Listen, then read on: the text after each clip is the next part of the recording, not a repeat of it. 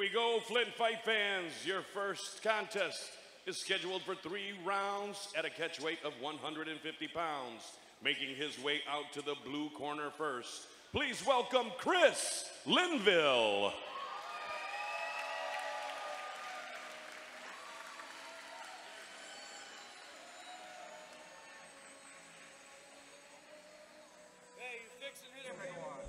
There we go.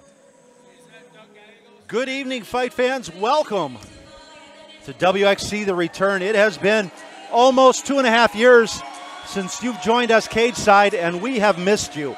I am Steve LaFrate here with my partner for tonight, Travis Brown. Tristan, okay, I am Steve. so sorry. All right, we can edit that out. I'm here with my partner tonight, Tristan Brown, and we are going to bring you all the cage side action live. If you joined us last night, you know the standard that we set. Outstanding grappling event, but it is just so exciting to finally be back here next to this WXC steel for live MMA. I agree, Steve. I don't know that there's any sport in the world that it is as exciting to be present for than fighting, and especially MMA. And brother, we got the best seats in the house. Yes, I like to refer to these seats as the splash zone, because never wear clothes that blood won't come out in the dry cleaning, because we get to see it all. The first couple of fights we're going to have, Mike Patinelli has searched far and wide to get us some debut fighters that can carry the banner moving forward. Absolutely. All about the young bloods coming up. His opponent making his way into the red corner. Please welcome Ed Peterson. So we have retired some of our stalwart fighters. We have graduated some of them, most notably and famously Chaos Williams making a tear through the UFC. And now we've got that next batch, those guys that you are going to be able to see. Oh my God, I saw him when he was brand new. I was there. And it makes you feel old, but it's exciting. It is exciting, especially when you realize some of these guys for 2 years have been anxiously awaiting this debut. Let's go to the tail of the tape. Both of these guys coming in with an 0-0 record, both at 6 feet. Linville with a slight reach advantage, but that doesn't usually translate into any type of benefit in their first fight, because everybody's got a plan. Everybody's got a plan until they get punched in the face, right, Absolutely. Steve? These guys have had a long time to just worry about training, and that's what's exciting about this. For years, being on the border, we've seen the Canadians come over, and they didn't have, it's not legal in Windsor. So they would come over, they could get one fight every year and a half, and all they did was train. So you'd get a 1-on-1 guy who was a monster. Yep.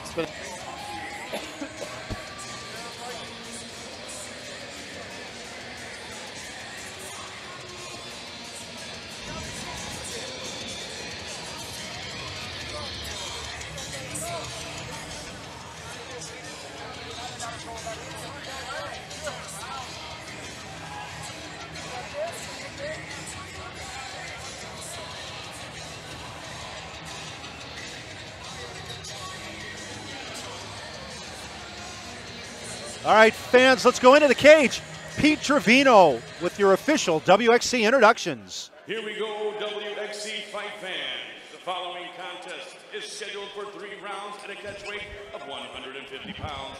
Being brought to you tonight by Nationwide Accounting Firm and Motor City Automotives. Officially introducing all 3 men in the cage at this time, starting with your referee, Shea Butler.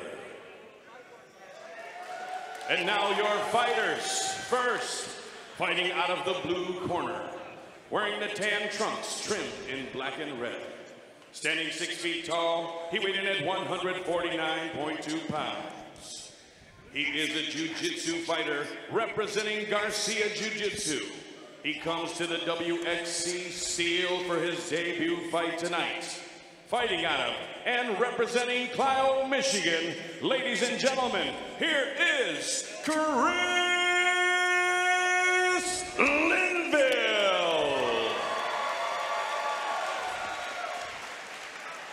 His opponent across the cage, fighting out of the red corner, wearing the blue and black trunks. Standing 6 feet tall, he weighed in at 148.4 pounds. He's a freestyle mixed martial artist representing Team Bushido. He also comes to the WXC Steel for his debut match tonight. Fighting out of and representing Toledo, Ohio, ladies and gentlemen, here is Ed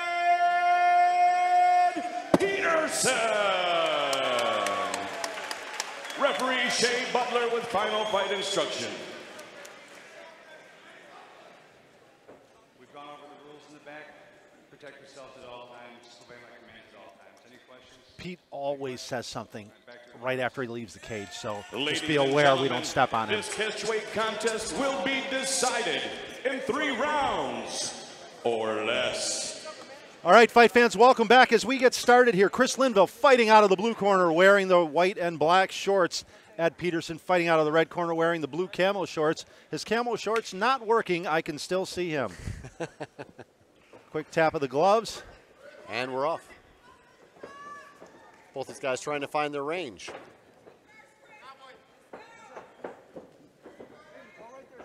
Linville stepping in, landing a couple of solid strikes. Oh. Now just swinging for the fences. He looks like the Miyagi drum. Knockout. And there he is. He's dropped him. Ed Peterson in trouble here. Linville looking to clinch, and he definitely has a background in jiu-jitsu. Let's see if he can get it to the ground and put it to use. And Peterson grabbing onto the cage for dear life. Shea Butler screaming at him not to do that. They're going to get a little attitude because they're brand new, but it's saved. That's not going to save him. That may cost him a point. Oh. And just like that, Linville's on his back, and it looks like he's trying to get that rear naked choke sunk in. He's under the chin, which is going to be a problem, although it isn't any less painful. No, he's got a full body lock on also, and there's the tap. Linville weathering that early storm. Stood in the pocket, pushed it to the side of the cage. Tried to drag it to the ground and couldn't because Peterson kept grabbing the side of the cage. Said, forget it, I'll just finish it on my feet. I'll climb your back, finish it on your feet. And the first fight of the return is on the books. Here comes the replay. And Tristan, you can see that's in nice and tight right there. Yep.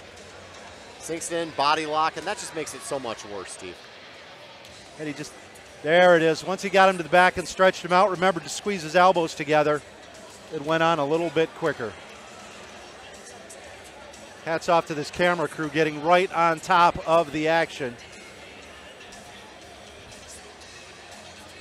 And it's nice to see Andre Garcia after 2.5 years off and getting a win for his camp here. Hell of a coach if you're in the Flint area at all and you're looking for a place to train. That is a great gym to stop into. Yes, sir. Very respected. And showing why tonight. And we got the blood cleanup crew already. Already earning their paycheck. Yeah, you mean they're free cage side seats. You can sit cage side, but I'll need you to wipe up. How bad could it be? I've had worse jobs. Oh, there is no better job, that's for sure.